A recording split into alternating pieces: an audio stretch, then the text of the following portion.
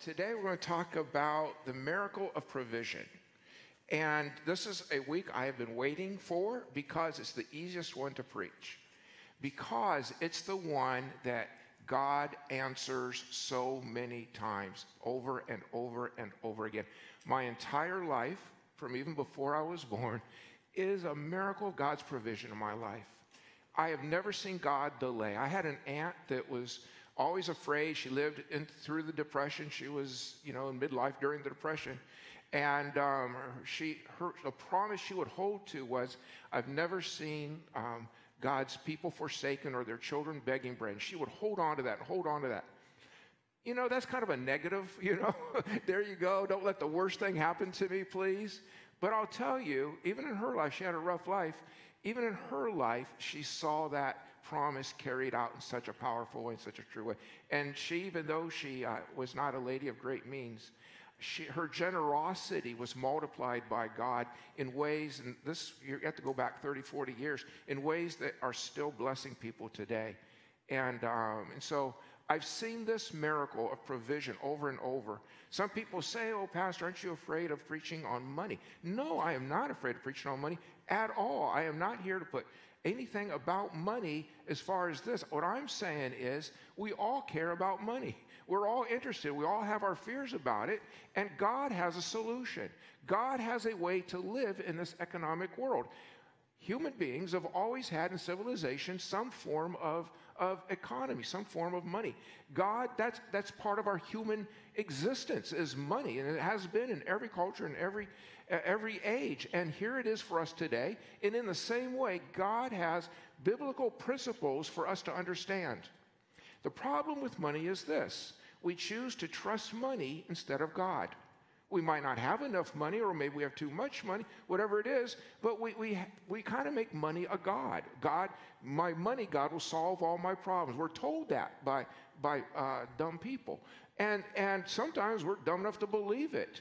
And that's one of the things that keeps us from living in the position, in the posture of God's blessing for us. And so I want to share these biblical principles. I can tell you from the bottom of my heart that I know, and every experience that I've had and what I've seen with other people, everything I share with you today is true. It is true, true, true. It always has been, always will be. This is the truth. The first principle I want to share with you is this: in every story of need, there is a miracle of provision. In every story of need, anytime there has been a need, God provides a miracle of provision every single time. In big ways and in small ways. I had a small way this week that just shocked me. Ami's in school. School's expensive. We're tightening our belts. Unfortunately, I wish that were true. I hope it'd be nice if I could lose weight during this phase, but I probably won't. I'll gain weight because I eat when I'm nervous. But we're trying to figure it all out. One of my luxury expenses for the last 3 years has been French classes. And you say, why are you taking French? I really don't know. But I take because I really think it's a God thing. For some reason, every time I think about quitting, I just feel God no, don't quit. Just keep going, keep going. And I do. Now it's kind of expensive. It costs me about $400 a month.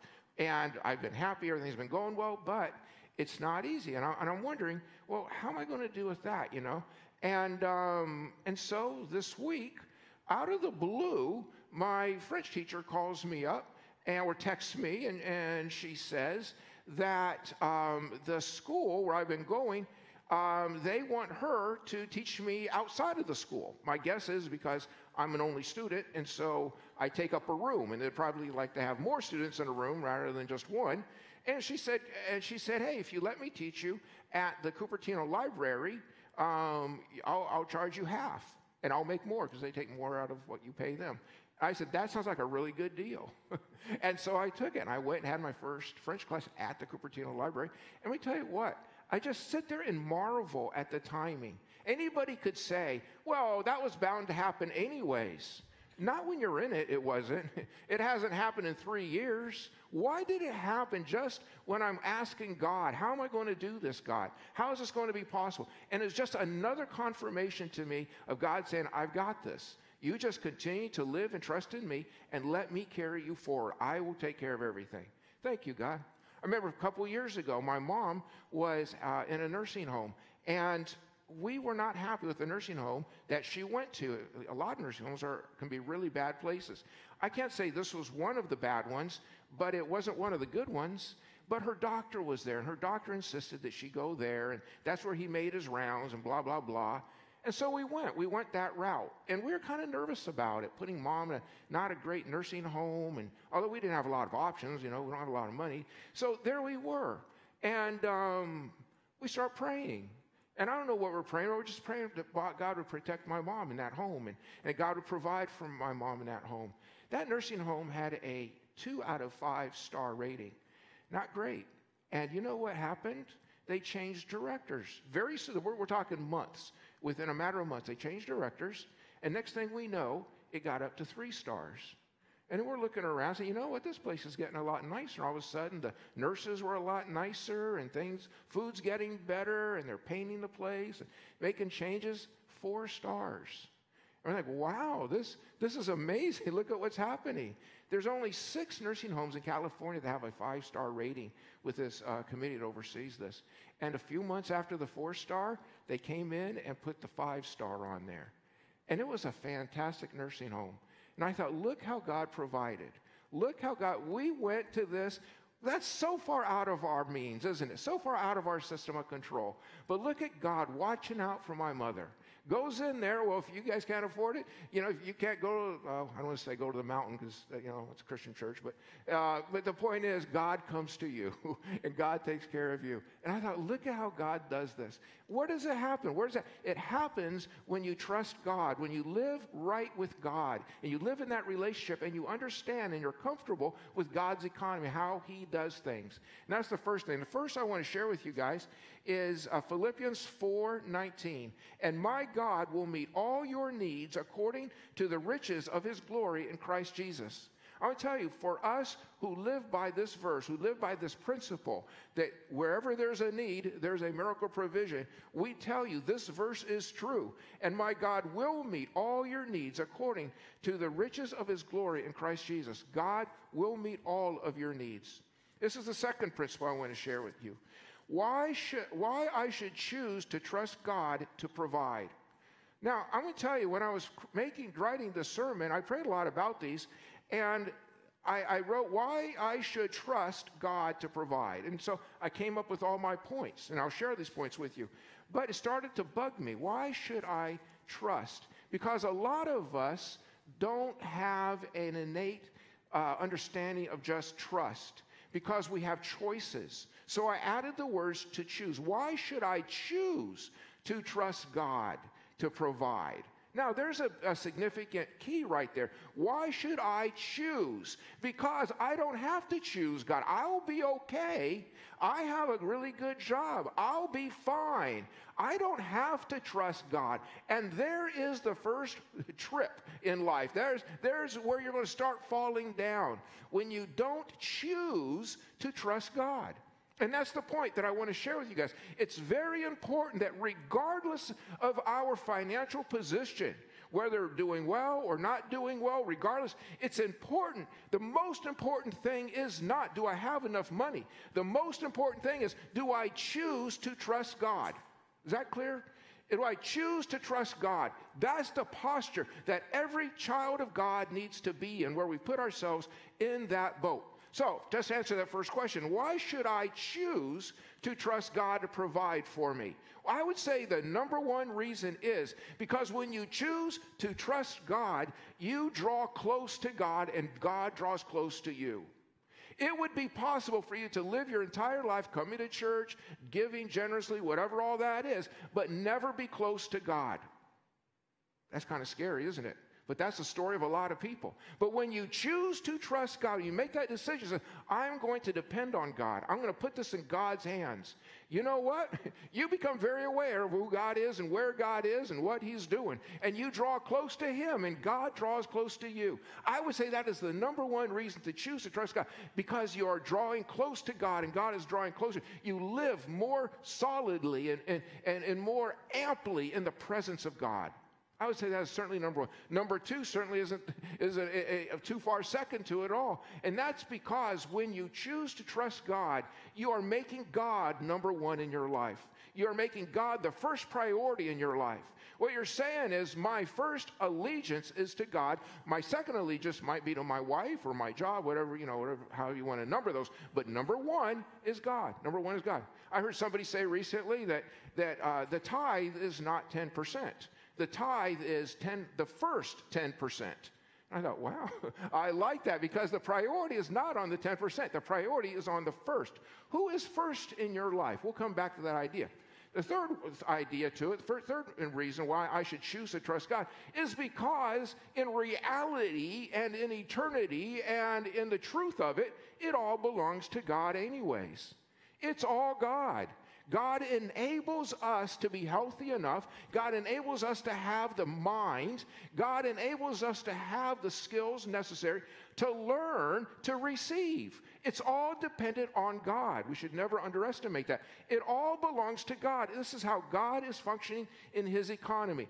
And since he owns it all, since he is distributing it, and as he is apportioning it to us and asking us to manage it according to his ways, you know what? I can do that. I can choose to trust God because it's his anyways. The good Lord gives, the good Lord takes away. Regardless, it is God's money. I understand that principle.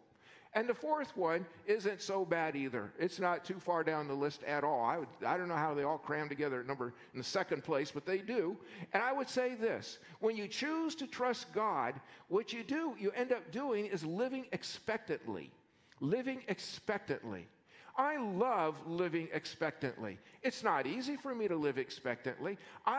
Just like many of you, I like what's guaranteed. I like what's sure. I want the sure bet. But when you live the Christian life, when you live as a follower of Jesus, we live expectantly, looking for what God is going to do. What are you going to do, God? I know what I can do, and it's not enough. But what you can do is enough. God, what are you going to do? Every day of the week, I pray for God's presence to be here in the service in a powerful way, for God to do more than what the music can do, for God to do more than what friendly smiles and good friends can do, to do more than what a poor message can do, to do more. What does that mean? That means that God himself would be at work in your heart, changing and transforming your heart and your mind. That's what we talk about, living expectantly. What are we expecting God to do? What we expect God to do is over and beyond what we are able to do together. What only God can do. And let me tell you, that is a great way to live. That's the way that God has designed us to live in our relationship with, is to give room for God. Let God step in. Let God do his thing. When you learn to live expectantly, you learn to live with confidence, because you learn that God is faithful, that God is good, and you learn that over and over, and you begin to see a much bigger world. You stop asking yourself, what can I do? And you start asking yourself, what can God do? Oh, that's a nice way to live. What a big picture that gives. What a freeing way that is to live. What can God do when you live expectantly to that? And here's the fourth one I want to share with you. It's not about how much you give. It's about your heart. It's about the condition of your heart. Where is your heart in this whole thing? Because God wants you to be joyful in participating in his economy, doing what you need to do, giving proportional to how you are able to give, but make sure your heart is giving for the right reasons. That's what really matters. Not under compulsion, as we read, but joyfully, cheerfully, giving as a worship to God. God, here is a little that I'm trusting you to do what you can do with it, which is always a lot for you to bless this. Have your heart right before. That is the most difficult. It's much easier to give a quantity of money than it is to give a smaller of money, but have the right heart. That's what the call is, to make sure that we are right with God, that we have planned, this is how we're going to live, this is what we're going to do before the money comes in. These are the decisions I'm making. This is how we're going to use it. Have your heart right before God. Have your heart right before. That is so important as we live this Christian life. And the verse I want to share with you guys is 2 Corinthians chapter 9, verse 11. You will be enriched in every way so that you can be generous on every occasion. And through us, your generosity will result in thanksgiving to God. Why should I choose to trust God to provide? Because God will always make sure that you have enough to share with others. He will always make sure that you have enough to share with us. That's how God's economy is. God will always bless us in that way. He cares deeply that his children work together and work in partnership with each other. And every child is important to God, and he makes sure that everybody has their proper allowance, if you will, in that sense. Here's the third principle I want to share with you. God miraculously multiplies what is given. Oh boy, is this one true. God miraculously, well, they're all true. This one is also true. God miraculously multiplies what is given. He miraculously multiplies what is given. If you want to go to the Bible, you can go to the Jewish Bible and read amazing stories of how faithful God is. If you want to go to the Christian Bible, the New Testament, go to the Christian Bible. Read stories all the way through of how faithful God is. A favorite story that we have in the Old Testament, the Jewish Bible, is what? It's the story of Elisha and the widow. And she was getting ready. There's a terrible famine in the land, and she had nothing. She was getting ready to go. She had just a little bit of oil. And she tells the prophet, I've got nothing. Me and my son, we're going to take this oil, make something out of it, and then we're just going to sit back and starve. That's just the way it is. And Elisha says, oh, no. Give me some oil. Give, and then you go and you get as many jars from your neighbors that you can, and come back, and out of your original jar, you just start pouring oil into these empty jars. And what was the story? It never ran. The last drop happened when the last jar she had borrowed was filled. And that's how God is every single time, over and over and over. We just see these. It's not before. Wouldn't all of us like it to be before we need the money? It's not. It's as we need the money, God provides in miraculous ways. God provides. It was a story in the Christian's Bible, the New Testament. What do we have? We have Jesus with feeding the 5,000. People are very hungry. Their stomachs are growling. Things are not going well. What are we going to do to feed these people? And what does Jesus say? Who do we have here? Who can give something?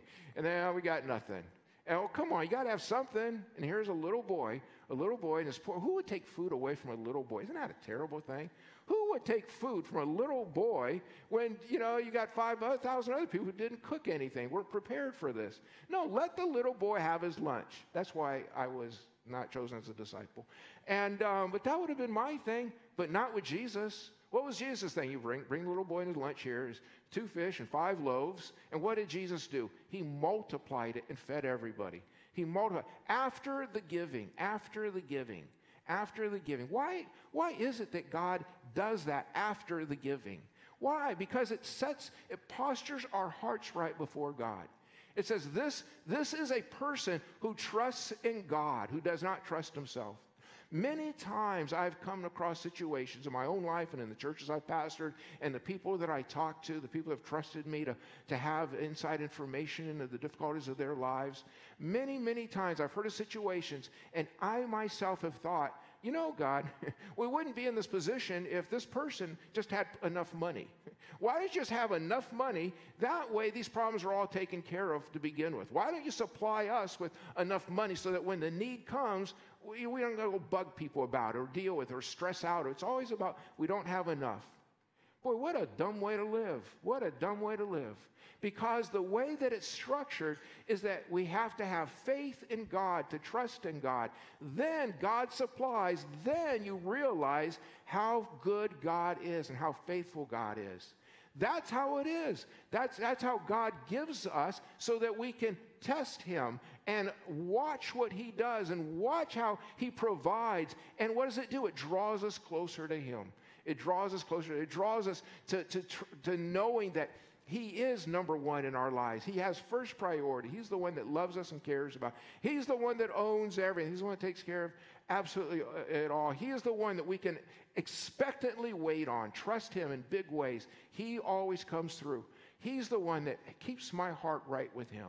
That's the system that God has. That's the program and the relationship that we have with God, is to trust him in those ways. So boy, is that true? God miraculously multiplies what is given. Miraculously multiplies what is given. I personally, I know not everybody agrees with me, I absolutely love living here in Silicon Valley.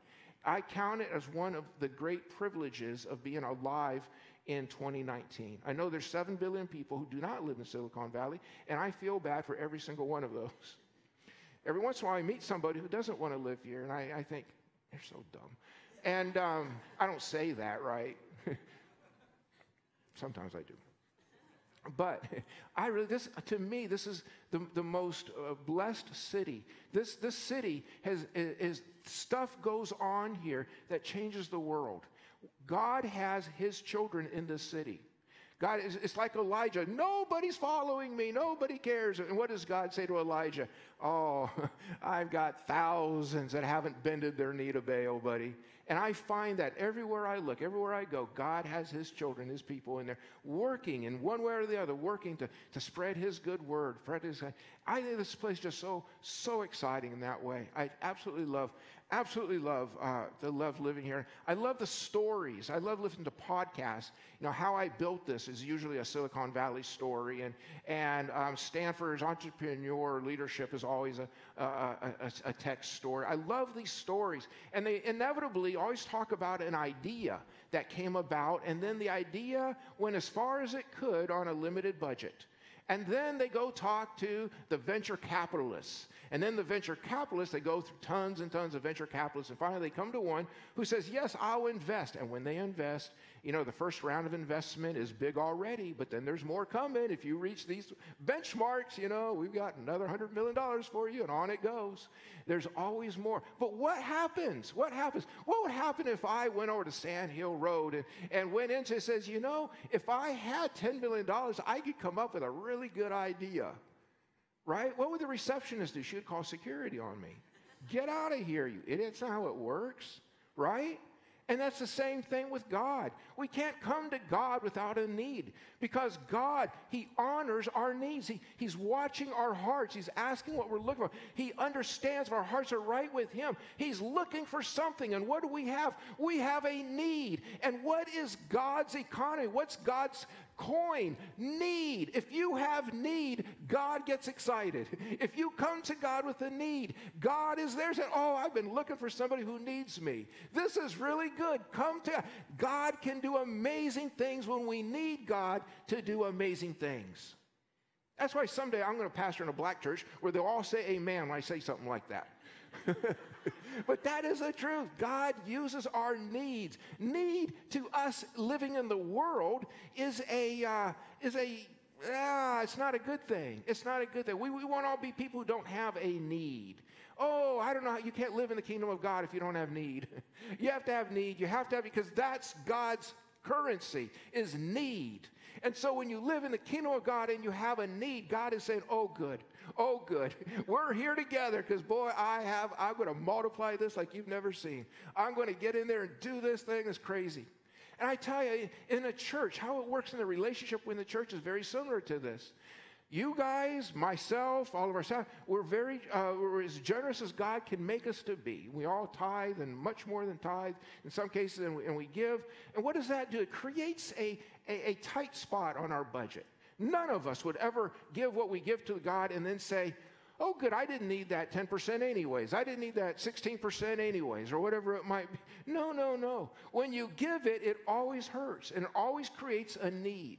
It always creates a need. And so you go back and you trust God. Oh, God. And when God sees that need, two things happen. He covers that need. And I'll talk a little about that in a moment here. But he covers that need, and I'll just say that. But on the other hand, that money goes where when you give it to the church? It comes into the church to pay the bills and to fulfill the mission that we have. And let me tell you something. That money that you give here in this church is multiplied every week. Every Sunday when that money comes in, I don't know how God does it, but he does far more than what the quantity of the offering was. Far more. In every instance, in every ministry, you would say, how were you able to do it for this amount of money? Because nobody could do it on human terms. I'll tell you how we were able to do this much with excellence with this much money. God's money. It's God's money. It has God's blessing on it. It has God's blessing on it. That's why it's automatically multiplied when it comes to be used for God's purposes. That's how God does it. Some people are impressed about the feeding of the 5,000. I have seen that feeding of the 5,000 so many times, I turn the channel. I'm so bored. I know that story. When that money comes in, God blesses that money and does far more than we could ever imagine. I love giving to God because I know for every dollar I give, God's going to get $100 worth of service out of that money. God is amazing. God is awesome when it comes to that. One of the crazy experiences I've had was I spent a couple weeks in Cali, Colombia. Now, this was not too long after all the drug world existed there in Cali, Colombia. And I ended up meeting so many guys that had served in prison in Miami, in Florida. It was hilarious. It seemed like the entire city was made up of people who had been in jail in the United States for drug trafficking. And, but, you know, they had amazing testimonies. And I tell you, just listening to their stories, the quantity of money these guys dealt with is mind-blowing to me. And so you get this one guy, and I finally was able to, you know, work up a little conversation to ask the very obvious question. And my question was, if you had so many millions of dollars, why are you broke? Or, you know, why don't you have millions of dollars? And he looked at me like I was the dumbest guy in the world, and I was. Because what he said was, drug money is cursed money. It comes and it goes, and it takes with it. He says there's never any profit from drug money. There's never anything good that comes from that. It comes and it goes, and you have nothing left. I remember that. Stolen money the very same way. People get money for illicit things by ripping people off. That is cursed money. It might come to this person in one amount, but it goes out in a completely different amount, and it takes a part of the soul of that person with it. It's an awful thing. That is in stark contrast. It's the polar opposite of blessed money, A little money comes in and it goes out with God's blessing. And it goes out and it builds your soul and it draws you closer to God. And it draws you closer. This is part of how God does it. This is part of his economy. I want to share with you 2 Corinthians, just the very previous verse to it. Chapter 9, verse 10. Now he who supplies seed to the sower and bread for food will also supply and increase your store of seed and will enlarge the harvest of your righteousness. Enlarge the harvest of your righteousness. Let me tell you, a lot of us spend our times counting things that are not a result of righteousness. They're a result of good business, or they're a result of schemes, or they're a result of plans, but they're not a result of righteousness. Live a little time, and you're going to realize that it's not the things you accumulate that make your life, but it's the results of a life of righteousness that make your life. When you get a little older, you look back, it's not going to be all the things you accumulated. It's going to be the relationships. It's going to be the relationships. It's going to be your relationship with God. It's going to be a relationship with your family. It's going to be your relationship with your church friends. That's the result. That's the harvest. And that's what we truly want as human beings. That's what we truly want as human beings. And that's how God blesses us with that. That's how God blesses us with that. And this is the third one, and this is right along with this.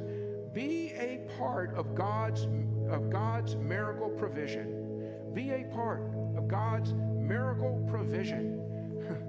We can't do much by ourselves, can we? Can you imagine if any one of us were the only ones to put something in the offering, what would happen? Even with God multiplying it, it wouldn't be much. But, wouldn't be enough, I should say. But when all of us together, all of us partner with each other, and all of us get in there and do the very best that we can in our relationship with God, oh, can you imagine? Can you imagine? We have a job to do in this city. We are surrounded by atheists and Hindus and people who do not know Jesus. People who do not know Jesus. People, we have a job to do, friends. God has given us this location for a reason. It's because he wants this place to shine. He wants this place to reach this community. And we reach this community, we have reached the world. We have reached into some of the darkest hardest places on this earth, some of the places where there's the most suffering on this earth. But you reach them with Jesus, and you have brought life, and you have brought hope, and you have brought eternity into hearts of people who never hear about Jesus. Together we can do amazing things for God if we would just step in and rest in God's provision, God's miracle provision. Let that be the description of your life and of my life. I had a friend, and he said, you know, when you start giving to God, go downtown and buy a journal and title the journal the year and the date that you started giving to God. And then you start writing all of the miracles, how God has provided for you. And you say, you know, something funny happens. At first, everything is financially related. But then something changes in your journal entries.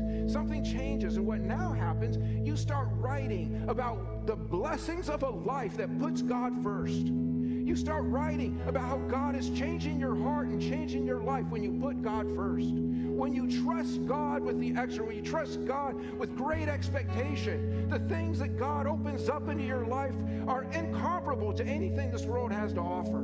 It's a powerful way.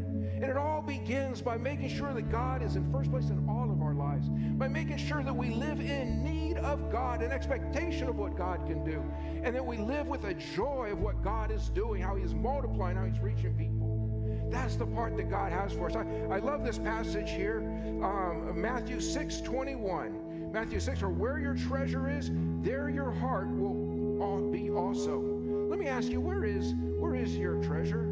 Just look in your account, and it says debit or account. Where is that money going? Where's that money going? Is that where you want your heart to be? Is that where you want your heart? I know it's about balance, and I know it's about attitude, and it certainly is. But it's a very important question for all of us to ask. Where is my heart going? Because it follows the money. It follows the money. Where's my heart going? Is that really where I want my heart to be? Is that really where I want my heart to be? Let me tell you what, sometimes people just live in this terrible fear of I'm not going to have enough. I just not going to have enough. I've got to hold on to everything. Yes, outside of God's provision, miracle provision, I agree, you probably won't have enough. Life is hard. Expenses just go up. You have all kinds of reasons to say I won't have enough. But inside, when you're inside God's provision, what you ask is very different. You don't ask, you know, how am I ever going to have enough? You start asking, God, how can I give more? God, how can I have you more active in my life? How can I have you meeting the miracles and doing amazing things in me, God? Your mindset changes. Your mindset changes from fear to blessing, from fear to faith, from fear to confidence in what God can do. Sometimes people say, oh, 10%. You know what? The government already taxes me 30%, 40%. I can't imagine, you know, something worse than that. And then I can't imagine taking another 10% out of my income. Oh boy, that's true. That's a thought everybody has. Until they learn about the economy, the provision of God, until they learn about that, then you know what they find? That with God's blessing on your 90%, you can do more than 100% without God's blessing. In fact, with God's blessing on the 90%, you can do far, far, far more than you ever could with 100%. Far more. Have God's blessing on that. Have God's blessing on that. You know, I'm not going to have enough. God says, I am enough. I am enough. I'll learn that. People say, oh, I have a problem, and I need X amount of money to fix it. I don't know. I'm going to tell you what. It's probably not X amount of money is going to fix it. But I will tell you what. You do have a problem. And there's a solution, and the solution is not financial, the solution is spiritual. And if you have Jesus in your life, regardless of how it looks, God will help you through it. God will take you to the other side. I'm going to share a closing verse right here, Matthew 6:33. But seek first His kingdom and His righteousness, and all these things will be given to you as well. I have seen this verse used as a life verse more often than I could ever imagine. But I tell you what, it's so true. Seek first His kingdom and His righteousness, and all these other things will be added to you as well. Keep God in first place. Put God in first place, and watch God's blessing emerge in your life in ways that not only blesses you, but blesses this world that desperately needs it, the dark world. Watch God go to work through it. Let's pray. Heavenly Father, thank you for this opportunity we've had to come and talk about something that is so real, and for some people just a very raw thing. But Lord, thank you for the opportunity that you've given us to hear the truth of your word. to hear the truth of your economy, to hear the truth of how you deal with us. Thank you, Father, for that. Thank you, Father, for all those here who have already learned these lessons and put them into practice and are sharing these lessons with other people that trust God first, put God in first place, need God. Make sure you're always in a posture where you need God. Watch for God's work expectantly. Thank you, Father, for this. Thank you, Lord. Help us, Lord, to expand this message, expand this, Lord, so other people can learn the lessons that we've learned so powerfully. Thank you, Father, for what you're doing. We look for your transformation, Father, in the lives of each person here, and we look for your transformation in our church. Father, with your anointing, with your power, help our church fulfill your purpose in this community and the world. In the name of Jesus, we pray.